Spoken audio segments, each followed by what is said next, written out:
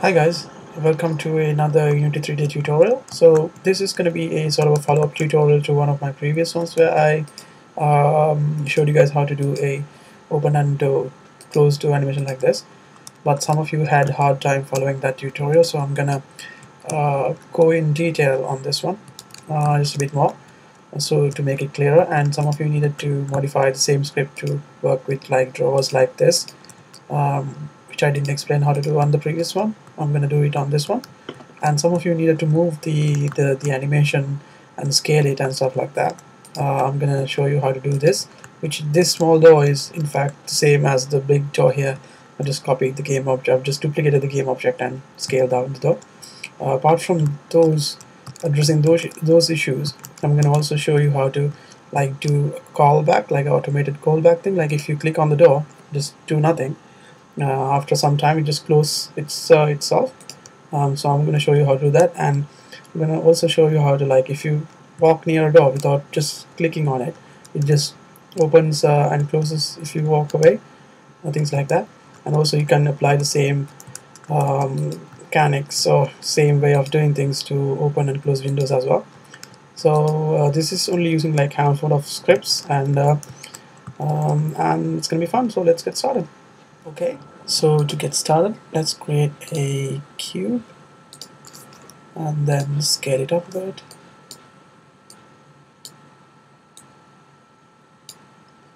Okay, something like this. Now let's create a directional light so we see what's going on. Now if I select the cube and try to rotate it like this, this is sort of not the animation that we're looking for, because this is not how a door animates. The reason this happens is because this cube is rotating around its center, which is this point right here, which is the pivot point of the cube. But that's not what we need actually. We need this center point, this point, to be on one of the sides of the cube, so that it will animate around that point instead of the point in the middle. So how do you emulate that is, if you create a empty game object and move it to the edge of the cube, to something like this, and if I just rename this game object to be pivot, and if I drag the cube inside the pivot, so that the pivot is the parent, the cube is the child. Now if I select the pivot game object and if I rotate it, it rotates like this.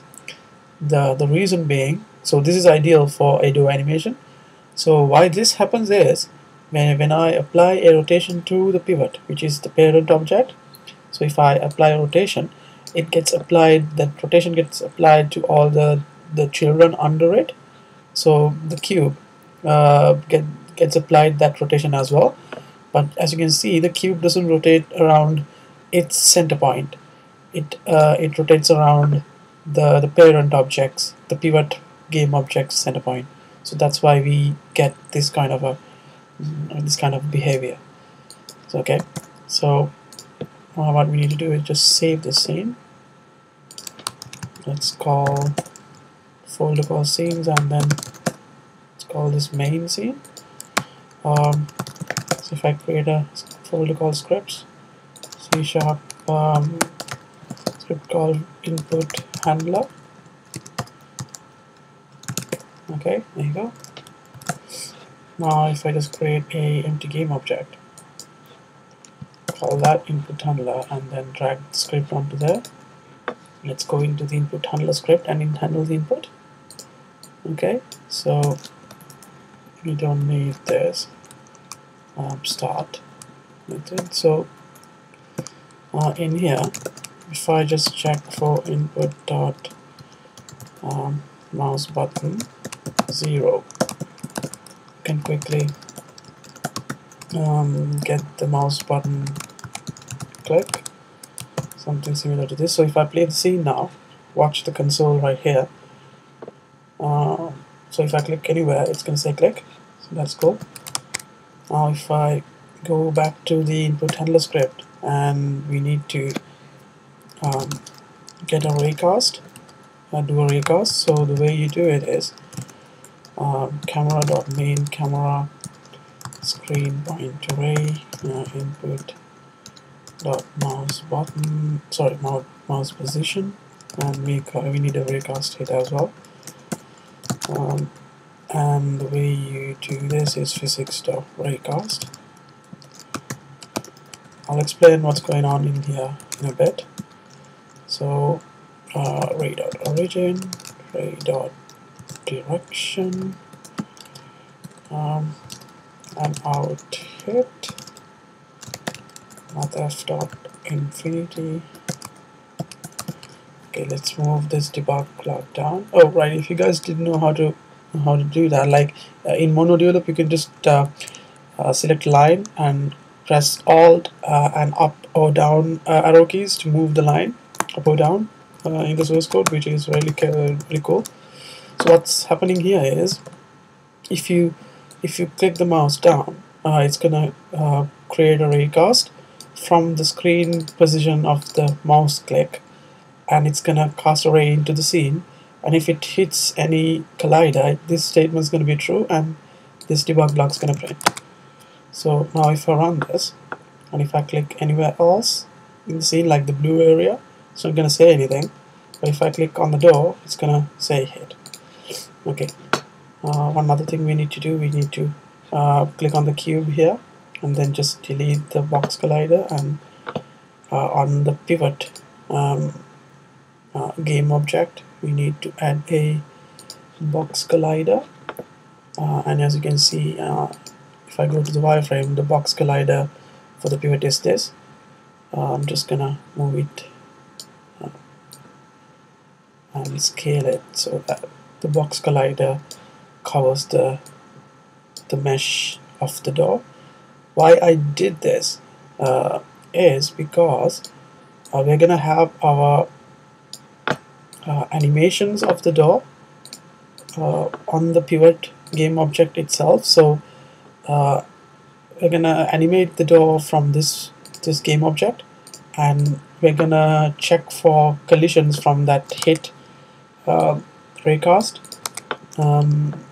from that game object as well. So it doesn't make sense to have a box collider here giving callbacks. We need it here. Okay, so that's done. So if I just create another script called interactive object, something like this, and if I go in there, okay, I can just first of all just create a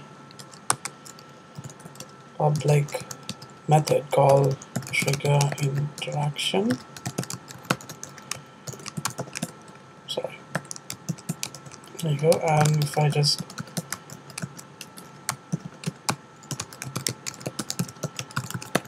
I'll type something like this. If I go to input handler, and then we do this interactive object,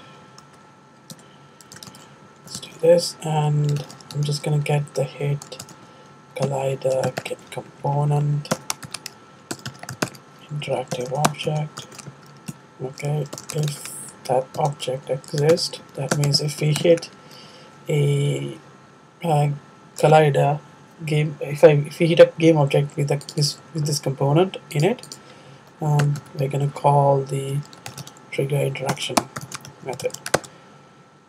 Okay, so if I just drag that interactive object onto the pivot game object, so that it's like this now. It has a box collider and the interactive object on the pivot.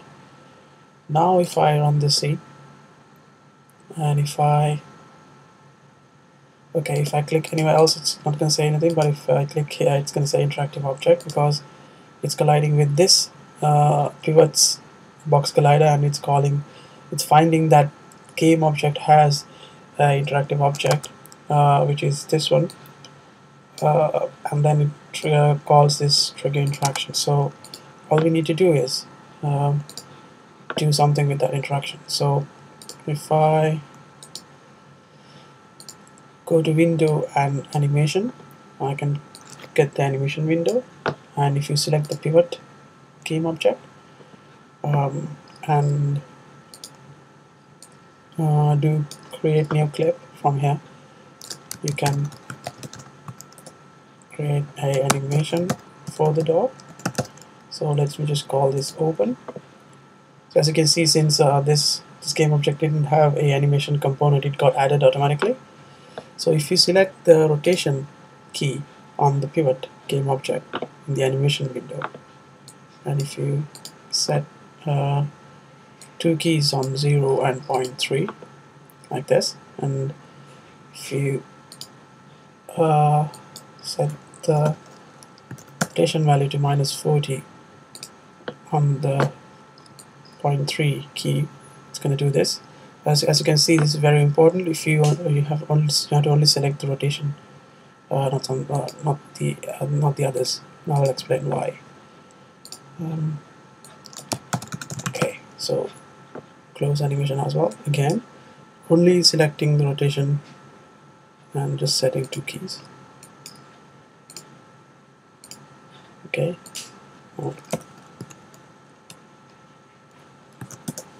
Okay, so sorry, so that's done. So as you can see, this is the closing animation and the opening animation is this.